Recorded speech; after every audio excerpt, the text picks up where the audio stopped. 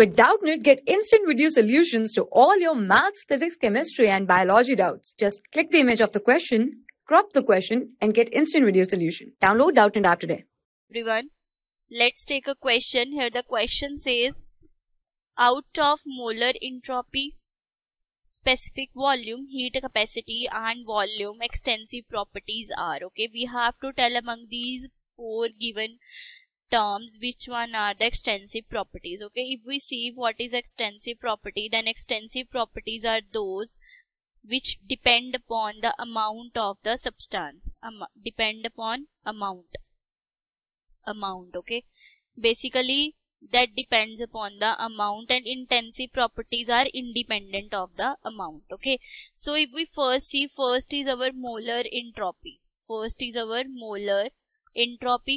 If we define molar entropy, it is the entropy of 1 mole of substance. It is the entropy of 1 mole of substance under the standard conditions, like at 298 Kelvin, or we can say at the room temperature. Okay, so this is our intensive property because it is independent of the amount of the substance. Okay, so our molar entropy is intensive property.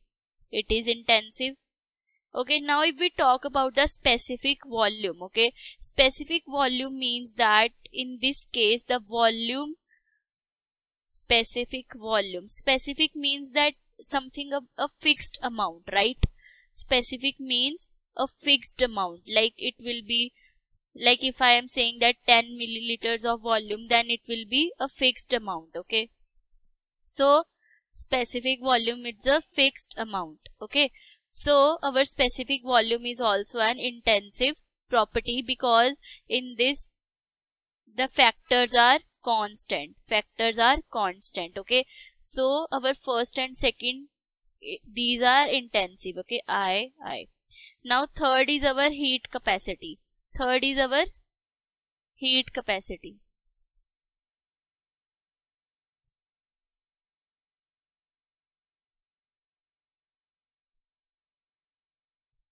So if we define the heat capacity, then heat capacity is defined as Q is equal to mc del T. So here we can see that Q depends upon the mass of the substance.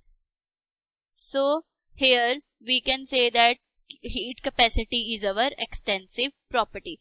Now if we talk about volume, then we know that volume density is equal to mass upon volume. So here our volume will be mass upon density. So our volume depends upon the mass of the substance. So it is also our extensive property.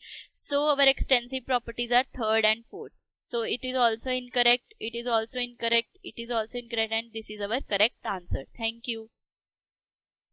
For class 6 to 12, IIT JEE and NEET level. Trusted by more than 5 crore students. Download Doubtnut app today.